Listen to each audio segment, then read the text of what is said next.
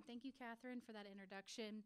And as the final speaker today, I just want to again thank the Decorative Arts Trust, Matt Thurlow, the Board of Governors, Catherine Carlisle, the Decorative Arts Trust staff, and Dr. Carol Van West, just anyone who has made this symposium possible. It truly is an honor to be the John A.H. Sweeney Emerging Scholar during this symposium. And I want to thank all of you for taking the time to come to Nashville and learn about our state's material culture and history. Because I think this is a crowd who will appreciate this. Like Tracy, I'm a 7th generation Tennessean, and I have a real passion for Tennessee decorative arts. So taking all of this into account, it really feels like a full circle moment to be able to share with you about Tennessee and our decorative arts history. And as you can see, my presentation is titled, Trust Much in the Patronage of a Liberal and Enlightened Community, Portraits of Early Tennessee. And the title is taken from a newspaper advertisement published by the artist Ralph Earl in the 1830s. And he's advertising his new Nashville Art Museum, which would also showcase his own artwork. And today, that museum is considered a predecessor to the Tennessee State Museum, which you've been to. And I include this excerpt because community is a key word as we think about Tennessee portraiture.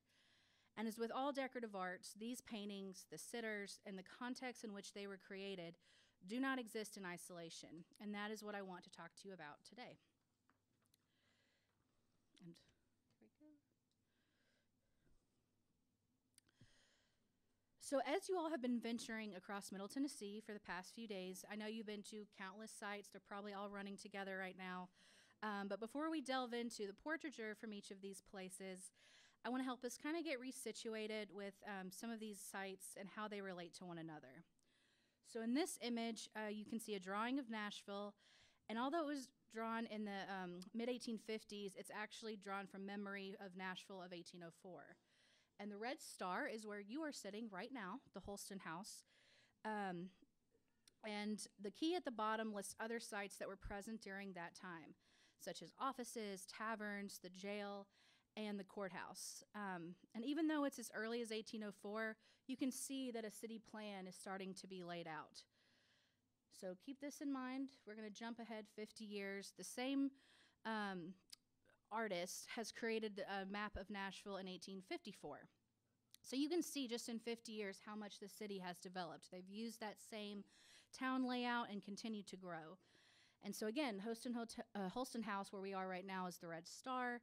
And so while some of the street names have changed, this is still the general layout of downtown Nashville. And you can see about 3 blocks to the left of us is Capitol Hill, where this Tennessee State Capitol is. And even at this time, the Capitol's not finished. It won't be finished for another 5 years in 1859. Okay, so we're resituated. We're in downtown Nashville. But we're going to zoom out a little bit to look at some of these sites that you've seen. And the yellow star is Grundy Place. That's no longer stands, but again, that's about where we are in downtown Nashville. And so from the blue circle at Crackfont all the way down to Carton, where you'll go this afternoon at the red circle, is only about 50 miles. It's less than 50 miles. So this shows you just within this proximity how situated they are to the Cumberland River, which has long been a major thoroughfare of Middle Tennessee and is instrumental to our river commerce. And it shows how some of the wealthiest families of the area have kind of congregated together in this same general vicinity in the early to mid-19th century. So now that you can see these sites in relation to one another, let's try to look at some of the people who lived there. Don't worry, this won't be a test. It's just to kind of help group you. So, find where I am on my slides. So you might recognize some of these faces. Some of these paintings are hanging in the homes and sites and museums that you've been to.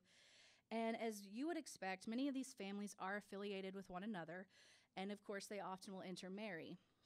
For example, Felix Grundy in yellow, his wife is Ann Phillips Rogers, who was a patron of the Downtown Presbyterian Church in Nashville, which I think you went to this week. And her sister is Mary Rogers McGavick of Carton, where you'll go this afternoon. And you can see how those two women are outlined in yellow. And Randall and Mary McGavick's daughter, Elizabeth, would marry into the Belmead family. It just keeps going. And their children will intermarry, their grandchildren will intermarry. But just to kind of give you an idea of how connected they all are. So, of course, in this period of Tennessee history, I know you keep hearing the name Andrew Jackson, and I'm going to mention him too. So Andrew Jackson, of course, is a lawyer, soon to be U.S. president, and many of the men in this grouping are affiliated with him in one way or another.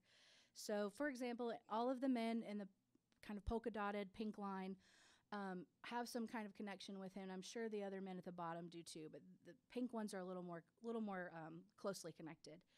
For example, Felix Grundy will be a U.S. senator during Jackson's presidency, and the Harding family, John Harding at Belmead, Jackson will house some of his horses at that plantation as well. He's everywhere. So I want to make this connection clear to you to show just how interwoven everything is, and the decisions that each of these people make do not exist in isolation. And most of, if not all of the people you see here have exerted their influence and their desire for influence far and wide throughout the state. So in an effort to display their wealth and power, of course, this resulted in commissioning of their portraits. So again, we're going to kind of regroup them. I want to help you visualize by color just some of these sites and the different portraits that are there. But we're going to reorganize them now based on the artists who painted them. And I only chose 4 of Middle Tennessee's artists. There are countless more. We don't have time for everyone, so this is what we're going to talk about today. So here they are, regrouped under some of the artists that you've heard about this week. Washington B. Cooper, Ralph E. W. Earl, John Wood Dodge, and James Hart. Washington B. Cooper and his brother William were extremely active in Middle Tennessee, and it's estimated that at Washington Cooper's height, he painted up to 1,000 portraits a year, and that's based on his account book. So he's painting everyone. He's painting living people. He was later recruited by the Tennessee Historical Society to paint Tennessee governors posthumously. You find his paintings all throughout the state. Ralph E. W. Earl will move to Tennessee to essentially become Andrew Jackson's personal portraitist. And while he painted countless portraits of Jackson and his family, you can see that he's also painted many portraits of Jackson's associates as well. Moving on to John Wood Dodge. Dodge moved here from New York, and he was an accomplished miniature portraitist. And he moved here in the 1840s with his brother, who was also an artist. And he painted, as you can see, many of Tennessee's elite and their families. But I also included James Hart, who's not very well known, but I wanted to show you that he's an artist based out of Memphis. Like Tiffany, I'm a West Tennessean as well, so I had to include Memphis. And so while he's not as well known as the artists next to him, he periodically visited Nashville for work. And in this little advertisement in the bottom corner, you can see that he said that he was working out of John Wood Dodge's studio, the artist to his left. And so I demonstrate that to show the power of connection in this community, because Dodge was painting some of the same family members of these really influential sites. So the 2 that you see here of John Overton of Traveler's Rest, and then Carrie McGavick and her son Winder of Carton, just as a little shout out for what you're going to see this afternoon. This particular portrait, though, is in the Tennessee State Museum's collection, but in a turn of events, Washington Cooper also painted Carrie McGavick, so you're going to see them over and over. So while we're focusing on Middle Tennessee, let's kind of look again at how these sites, once again, are connected to one another. Again, we're resituating ourselves, and we're going to scale back a little bit more to only talk about, at this point, the Hermitage, Belmont, Belmead, and Traveler's Rest, and their ties to our state's agriculture. So as a quick reminder, the Hermitage is, of course, home to Andrew and Rachel Jackson. Belmont, as we learned, was the summer home of Isaac and Adelicia Franklin. Belmead, the home of the Hardings. Traveler's Rest, home to the Overtons. Andrew Jackson, of course, we know who he is. Future president, influential lawyer, politician, military figure.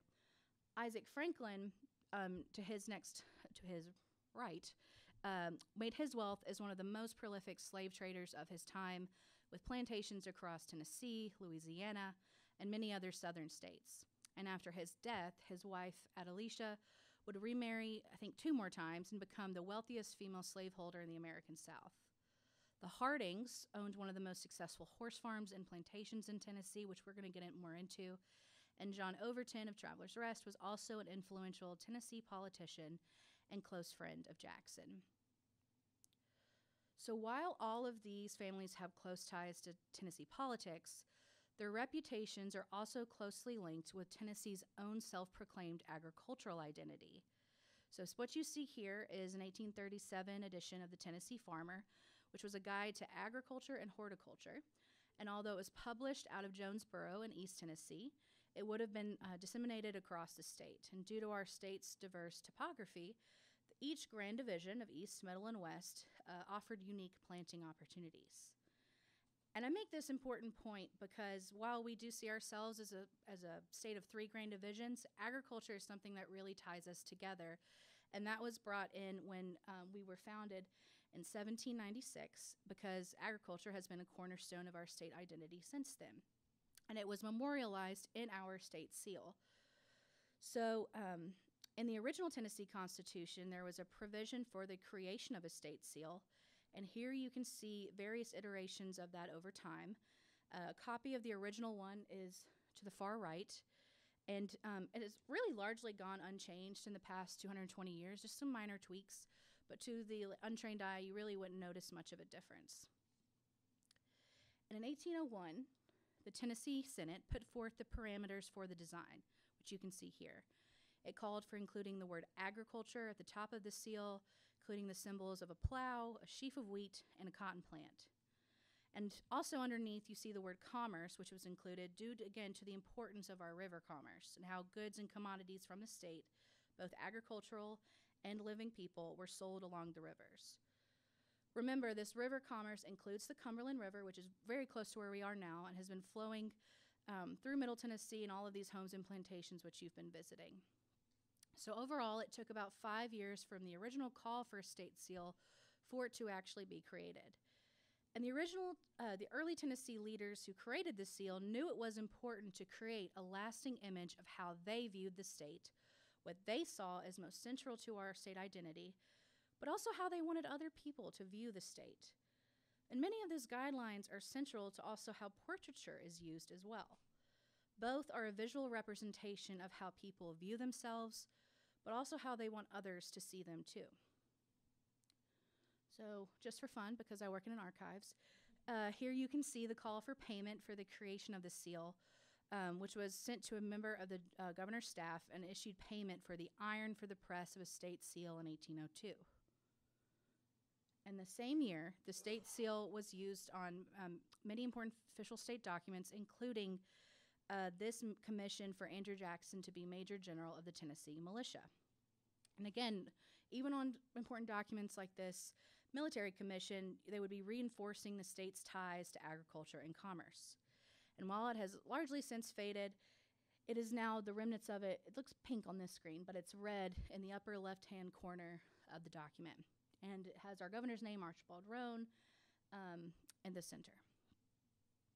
And so over the next 10 years, Jackson would continue to rise to the ranks and of national consciousness because, as you see here, he became Major General of the Tennessee Militia, but also he became Major General of the United States Army and became a national celebrity and the hero of the Battle of New Orleans after the War of 1812.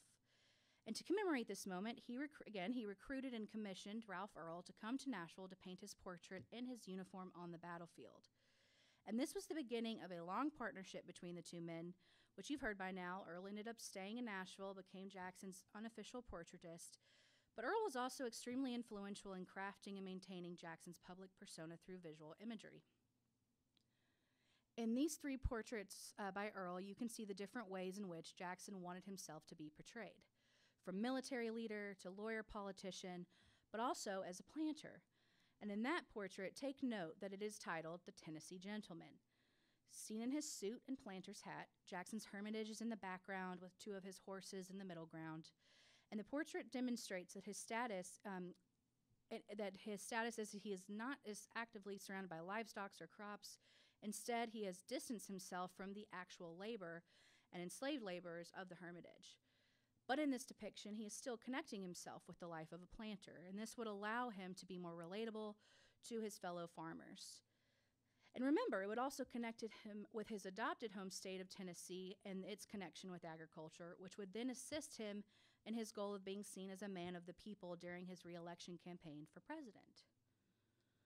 because during his re-election campaign in 1832, the key issue was around the idea of the National Bank of the United States and whether or not it was constitutional. Jackson's stance led to political cartoons like the one you see here, depicting him as King Jackson. His opponents believed that he was violating the Constitution, so the headlines on the cartoon read, "King Jackson I, born to command. Shall he reign over us, or shall the people rule?" Just the existence of a cartoon like this demonstrates that Jackson's place as a populist president and man of the people was called into question. Earl's portrait was created around the same time, and Jackson as a planter, or a Tennessee gentleman, would have been in direct contrast with the depiction of Jackson as a tyrannical monarch. It would have been up to the American public to determine which they would believe. Well, today we know he was reelected at least 2 more times, and he won the reelection campaign of 1832 by a landslide. Even so, it's still telling that there was an effort from Jackson's camp to carefully craft the way he wanted to be seen. I'm going to try to speed up a little bit, but here you can see that Earl's portrait was later turned into an engraving after Jackson's death, so it shows that Jackson's legacy is still tied with the idea of him being a planter, a man of the people, and a relatable figure. And I also included his planter's hat, which is on display at the Tennessee State Museum. And it makes it really notable that this is Jackson's hat as opposed to just a regular planter's hat, because it has the mourning band from when his wife Rachel died. So now, moving away from Jackson, but still thinking about agriculture.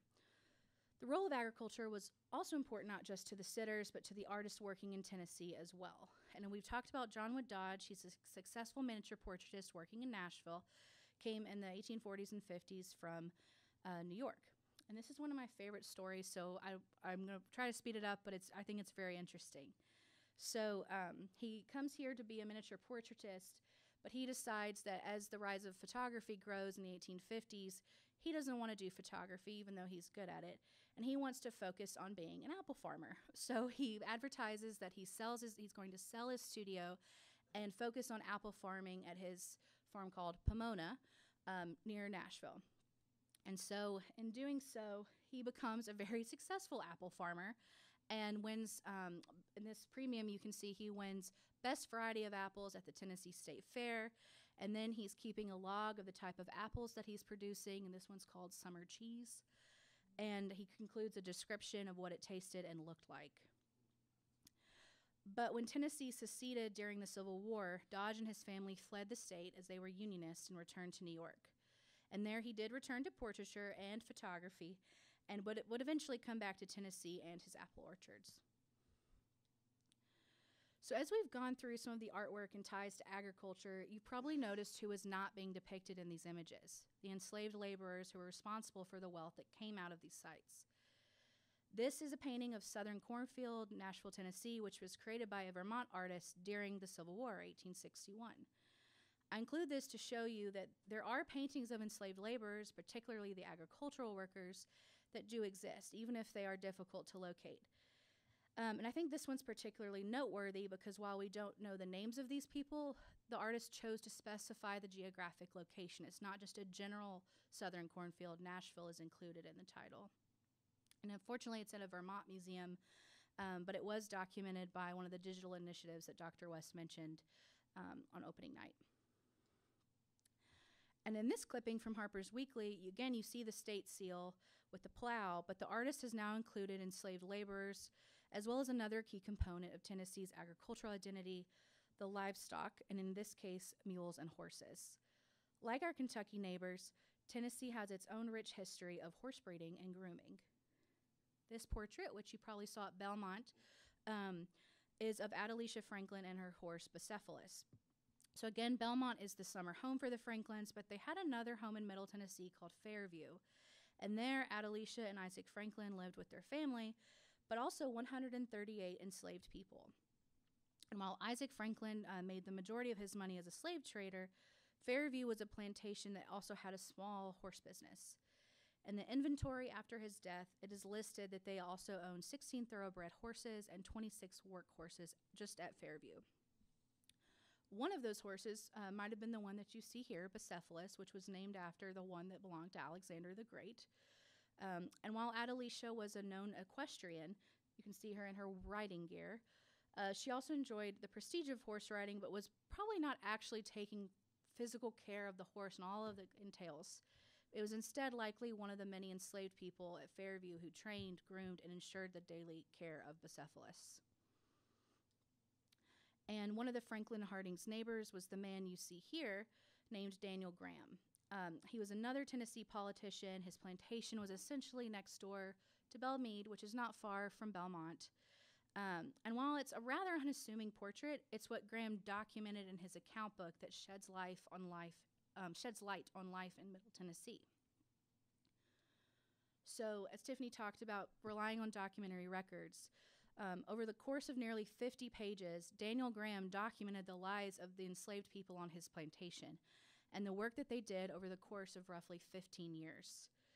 This is important to emphasize because the presence and labor of enslaved people on these farms and plantations was responsible for the sitter's ability to then afford portraiture, but in doing so, the enslaved people were then largely removed from the final products. In these accounts, Graham writes about the marriages, the births of children, deaths of family members, but probably what he saw most as important, what work they did and what he deemed them good to be good at. Here, for example, there's a gentleman named Edmund. He worked as a cowboy, a water carrier, a plowboy, and then he married an enslaved woman from Belmead next door. Joe Kelly also worked the plows. He drove horses, but was also later sold to Belmead. A different man named Joe worked the plows. He carried water, he drove wagons, and he was an ox driver. This man named Jackson also worked the plows, a cowboy. He built stone fences, which you'll see all around Middle Tennessee. And interestingly, at the bottom, it says he's ran off with the Federal Army in Nashville, which means he likely joined one of the contraband camps here. So as you've heard, the Hardings' name mentioned a couple of times so far, you can see that this account book demonstrates again the community and interconnectedness between these families, whether it's through politics, agriculture, or the lives of the enslaved people. This man, William, worked as a full field hand, and I bring it up just to show the names that you keep seeing. You see he gets an argument with the Hardings' overseer. He's later on sent to John McGavick's house, but then he dies of typhoid fever after being sent off to East Tennessee. So it's important that these stories and documents are used to demonstrate the extent of the work that went on in regards to Tennessee's agricultural identity, the people who were largely responsible for the wealth, and that their existence is often confined to the documentary record rather than the visual one. So the Hardings living next door to Daniel Graham, we're going to try to speed this up. This is like the key point. They're a major horse family around here, but you see here that in doing so, John Harding, actually we're going to go back just a second, is in 1816 when John Harding first buys what becomes Belmead, he places an advertisement for the breeding of one of his premier horses. That farm would go on to have its own registered horse jockey uniform, and then it would continue to expand under his son, and the success would continue. In the 1850s, they start not just painting their family members, but they start painting their horses as well. And this is an advertisement for that horse, Epsilon, and his breeding pedigree. And we know that they're one of the wealthiest families, and they're also one of the largest slaveholders in Davidson County, which is where Nashville is. And that is likely due to the tremendous wealth that came from horse breeding and the people that were responsible for it. And we can say that with more certainty that enslaved people were training these horses because of the research and work that's been done at Belmead in recent years, largely thanks to Bridget Jones. And it's because of paintings like this one, thanks to Case Auctions and all the records that they keep online. We really appreciate that, because this portrait of Robert Greene, horse groomer, and the horse Bonnie Scotland. And although it was painted after enduring reconstruction, it's the paintings of horses at Belmead that now include at least one of the people responsible for the skilled labor that led to their generational wealth and success. Robert Greene was born enslaved, and he and his parents were given as wedding gifts to William and Selina Harding at Belmead. He worked on the plantation, probably doing all sorts of jobs, just like the ones you heard about from the neighbor, Daniel Graham, next door.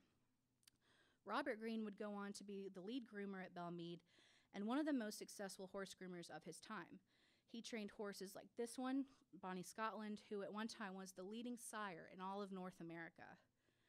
And this is an incredibly important piece of Tennessee's decorative arts history, but it also speaks to the fact that this exists likely because of Robert Greene being seen as an exceptional black laborer, when there at one point were over 100 black laborers working alongside him at Belmead, and thousands more just across Middle Tennessee. Even in the 1870s, Tennessee portraiture tied itself to the impact of our agriculture and sent a message of what was deemed important enough to be seen. Thank you so much for going on this very quick journey with me through some of Tennessee's decorative arts history.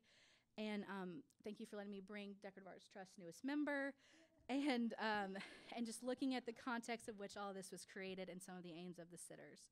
Thank you again to the Decorative Arts Trust and all of the sites that you've seen today.